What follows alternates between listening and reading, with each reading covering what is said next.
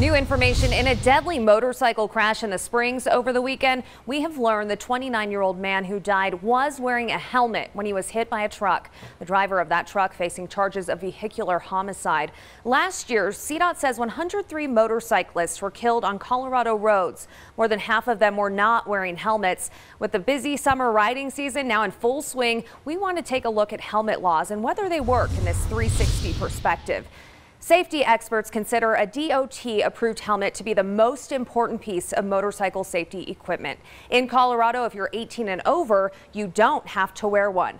The NTSB says wearing a helmet reduces the risk of dying in a crash by 37%. Unhelmeted riders, they are 3 times more likely to sustain traumatic brain injuries in a crash than those who wear their helmets. More than 5,000 motorcyclists were killed back in 2017. That's double the number from 1997. Now, some riders say helmets increase the risk of neck injury and reduce peripheral vision and hearing. The Insurance Institute for Highway Safety says there's no credible evidence to support that. They say more than a dozen studies have actually refuted that claim. They say universal helmet law is incredibly effective, but if they only apply to young riders, they're nearly impossible to enforce.